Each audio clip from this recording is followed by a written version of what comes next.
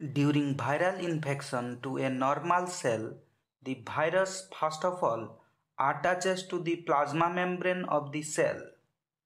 Now, the process of endocytosis starts. During endocytosis, the plasma membrane with attached virus invaginates inward, forming a cup-like structure. This cup-like structure with the virus then pinched off from the plasma membrane and forms an endosome. The endosomal virus then releases its genome into the host cell cytosol. The viral genome then undergoes transcription to produce mRNA. The mRNA then, with the help of host cell ribosomes, undergoes translation to produce viral protein.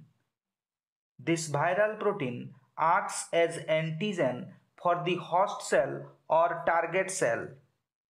Like all other proteins, viral protein also has an amino terminus and a carboxyl terminus.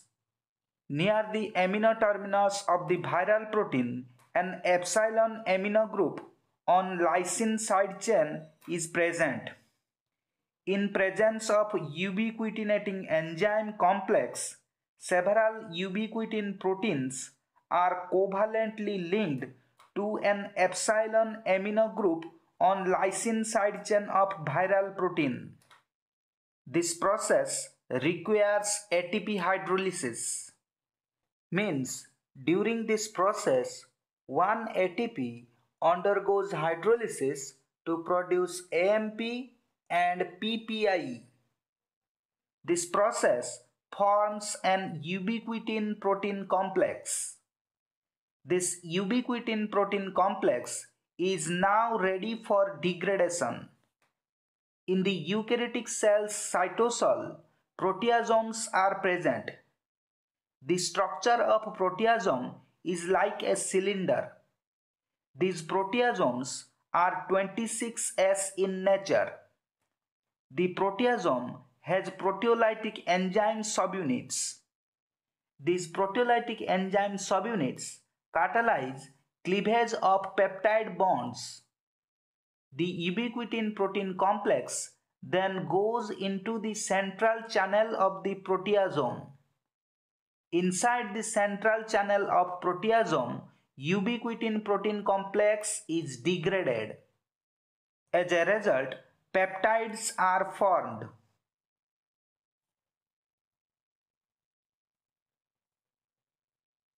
The diameter of central channel of proteasome is 10 to 50 angstrom degree. A proteasome can cleave peptide bonds between 2 or 3 amino acid combinations. Rough endoplasmic reticulum membrane or RER has anchored TAP. TAP stands for transporter associated with antigen processing. TAP is a heterodimer. TAP consists of two proteins called as TAP1 and TAP2. Both TAP1 and TAP2 have luminal domains, multiple membrane spanning domains, and cytosolic domains. The cytosolic domains of both TAP1 and TAP2 have ATP binding domains. These ATP binding domains bind to ATPs. TAP1 and TAP2 belong to the family of ATP binding cassette proteins found in the membranes of many cells including bacteria. TAP1 and TAP2 mediate ATP dependent transport of amino acids, sugars, ions, and peptides. In the cytosol of eukaryotic cell, proteins like LMP2, LMP7, and LMP10 associate with a proteasome. LMP stands for low molecular mass polypeptide. This association changes catalytic specificity of proteasome. Due to this changed catalytic specificity, cytosolic antigen protein undergoes degradation in the central channel of proteasome to produce peptides that bind to class 1 MHC molecules. These peptides contain 8 to 10 amino acids. The RER membrane has TAP. Cytosolic ATP first binds to the ATP binding domain of TAP. The bound ATP then undergoes hydrolysis to produce ADP and PI. Due to this ATP hydrolysis, TAP translocates cytosolic peptides into the RER lumen. The remaining cytosolic peptides are converted into amino acids. The RER membrane has a newly synthesized class 1 alpha chain and a calnexin. Within the RER membrane, a newly formed class 1 alpha chain associates with calnexin. After some time, a protein complex containing class 1 MHC, calreticulin, tapacin, beta-2 microglobulin is formed in the RER. To this protein complex, then luminal peptide binds. Now we will discuss in detail about the process of formation of protein complex containing class 1 MHC, calreticulin, tapacin, beta-2 microglobulin.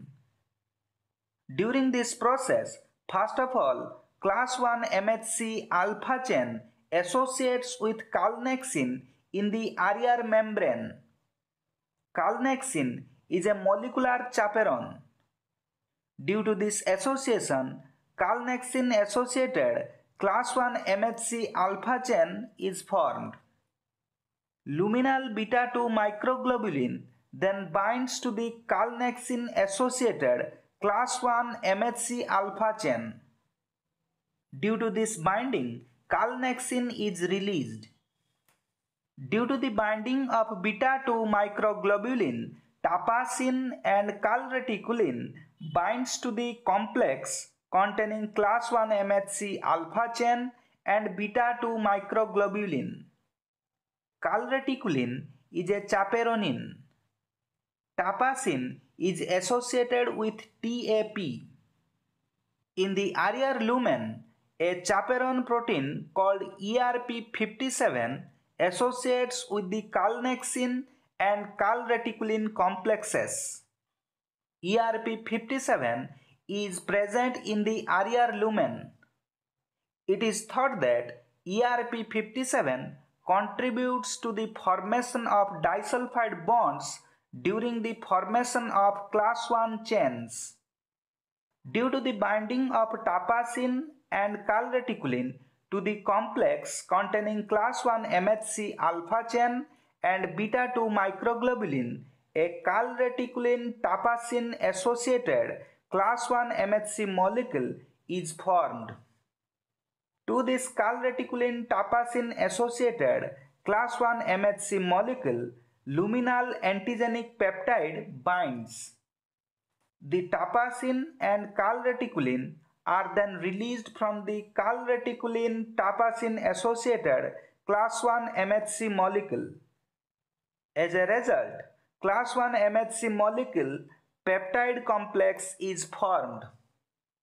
The binding of antigenic peptide also stabilizes the class 1 MHC molecule peptide complex.